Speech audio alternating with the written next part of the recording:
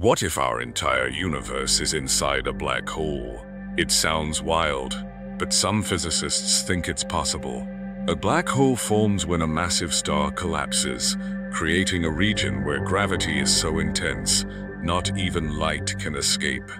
But instead of ending in a singularity, some theories say the core could bounce, spawning a new universe inside. Here's the twist. Our universe's Big Bang might have been that bounce. Think about it.